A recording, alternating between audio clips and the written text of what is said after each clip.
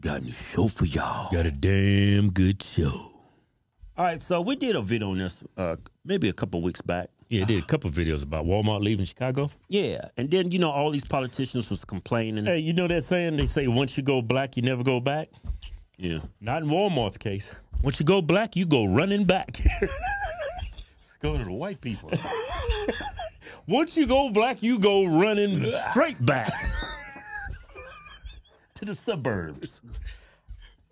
I shouldn't have said that. That was inappropriate. That was reprehensible, what I just said. But I don't give a crap. Those facts. It was a good joke, too. That was facts. That was a damn good joke. That was facts. It was offensive, but it was a damn good joke. Well, it was based in reality. It was factual. Yeah, it's factual. Right. So, you know, and then all the politicians came out and they were saying, man, this is racist. Y'all taking this away from the black community. What they gonna eat now? Right. But this is, I came across this video on YouTube. Now, I'm not sure what her political affiliation is. Yeah. Being black, she's more likely she's a Democrat, but who knows? Yeah. That's not why I chose her video. She gave an objective, rational response while Walmart left. It's irrelevant what's her political affiliation. It doesn't matter. She's spitting facts. She's spitting truth. And this is, if she is left leaning, she's a true liberal. yeah. Check out her response while Walmart left Chicago. Yeah. Walmart told us in a statement that their annual losses nearly doubled in Chicago in the last 5 years, that losing millions of dollars a year is forcing them to close these stores. Walmart is closing 4 stores in areas where they are saying they're not profitable, right? And people are outraged. I mean, outraged. So the big Walmart over on 83rd and Stewart is closing, and today they've been having a bunch of protests, angry people out. People are just angry and sad, protesting Walmart. We got politicians out there making speeches saying, how could Walmart do this to the community? And now they're calling Walmart racist for taking a resource out of the black community, and how dare them. They need to explain how it is that Walmart is not profitable when this store is always full, it's always packed, people are always shopping. Do y'all want Walmart to just like come out and say it? Y'all ninjas steal. Black people need to stop lying. We really need to stop lying. Like, I sincerely hate the blind, misplaced anger. It's like that Walmart was completely destroyed during the riots, during COVID. I mean, completely destroyed. They even set something on fire in that store, set off the sprinklers and flooded the entire store. And Walmart said, the hell with y'all. We're not reopening this store, period, because it's not worth it. So what happened? The community came together, protested, petitioned for Walmart to reopen that store. I don't even think it's been a full 2 years since that Walmart has reopened. So Walmart said, okay, we'll give it another shot. We'll reopen the store because we know that the community needs it. I was talking to one of the managers in there, and he was just telling me how bad the theft is at that store. Not only the theft is terrible, they have a lot of violent incidents. I think maybe it was just 2 weeks ago someone got killed up there. I hate going to that store. I go to that store out of necessity. I honestly go to that store out of necessity when I'm tired and I just don't feel like driving anywhere else. Now, the day after Walmart announced that they were closing 4 stores, the very next day, somebody went in there and stole 6 TVs out of the store.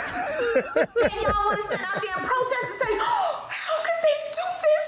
They are hurting our community. Well, Walmart was a resource for this community. The community did not protect that resource, so the resource is going away.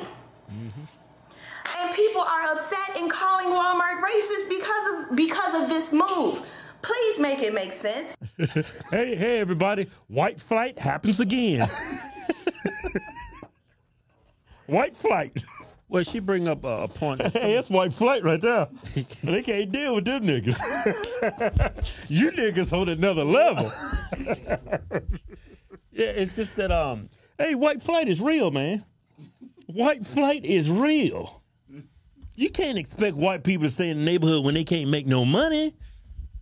You can't expect black people to stay in the neighborhood. Exactly. You can't expect Chinese. You can't expect anybody to stay in the neighborhood where the area of the theft and the crime and the violence and the theft is that bad. No, people in the business, Walmart's in the business of making money.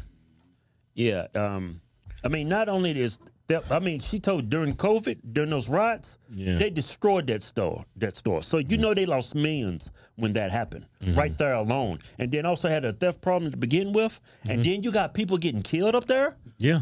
I mean, that's a liability for the company just to have the employees working in a violent area. Yeah. That's a huge liability for them. They sitting there blaming white folks, Walmart, they're racist. Black people was complicit in that store's demise. They were complicit. Yeah. Y'all, everything that's happening to the black community is virtually self-inflicted. Yeah, self-inflicted. Y'all played a huge role in your own demise. If that store was making money, they're not leaving. If that store is not experiencing high levels of theft, that store is still there. Yeah, if you niggas stop acting like a bunch of crazy lunatics, you will still have a Walmart. But white people ain't putting up with that foolishness. White people ain't You think the Waltons gonna put up with a bunch of niggas? Remember the old show, The Waltons? Yeah, I'm a John Boy. John Boy ain't putting up with that shit. I can just every time I hear that company, the owners, The Waltons, I think of that show. Little House on the Prairie. Them wholesome, clean white folks. That's what I think of. When I think of the Waltons, I think of the Walton family and John Boy. I bet John Boy up in the executive office said, "Yep, I'm tired of these niggas. Pack your shit up, we leaving." Yeah, we going.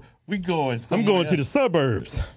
Yeah, but the politicians in Chicago, what did they say? They spinning it. Oh, They spinning it. This is racist. They politicized it. They don't like our kind over here. Yeah, they don't like the Negro. Yeah. They politicized. This is white supremacy. They embellishing the story, to sensationalizing it. They're doing it for political spin, man, to get votes. And black people, y'all believe them. Well, and the black people that believe them, y'all was up in the damn, y'all probably, man. They don't believe that. They lying. Just like she said, y'all stop. Y'all actually, not only you lying to yourself. Yeah. I can understand lying to somebody else, but you lying to yourself? That's like telling a man he can have a baby. That's like telling a woman she can have a mushroom tip and squirt semen. That's like telling a man you can menstruate. That's like telling a woman she got foreskin. Ain't gonna happen. Ain't gonna happen. I'm bringing it hard this time. Damn good show. Damn good show. Damn good show. Hey, don't forget, we're giving away a new truck, a Ford Raptor, and it's clean. Yeah. You can, oh man, you can draw all kinds of attention with this truck. And don't forget, when you get the truck, I'm gonna put $10,000 in the glove compartment. To enter to win it, just go to our website, officialhodgetwins.com. I like that. Buy you something. To enter to win it.